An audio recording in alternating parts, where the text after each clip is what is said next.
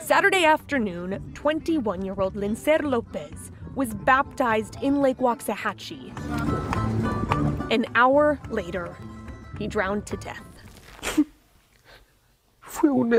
He was a hero, Lincer's uncle Jacobo told me in Spanish.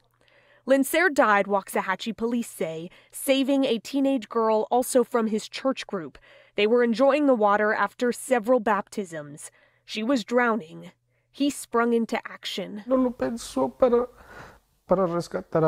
He didn't think twice about rescuing someone else, his uncle said. He didn't think about the risk that he could die, and he did risk his life to save somebody else's.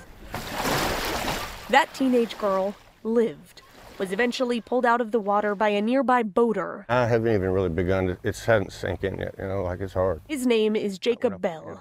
He gave her CPR, then helped recover Lincer's body. A deeply personal mission. I lost my brother that way. Jacob's brother drowned to death when he was only 3. So his heart hurts for Lincer's family in more ways than one. He was a hero.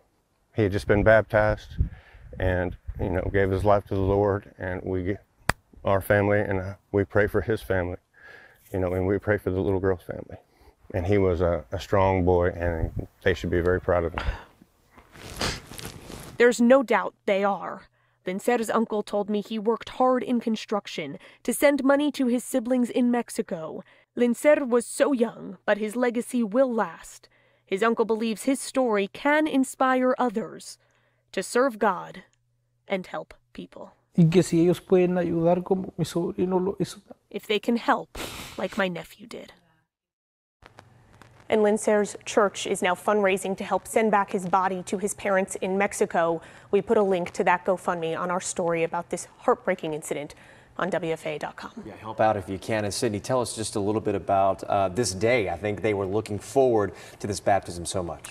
His family said that he looked forward to this so much, Matt, that he could not sleep the night before. That is how important this was to him. He was a man of faith. That is how his family wants him remembered tonight, and certainly he will be in the hearts and prayers of so many North Texans.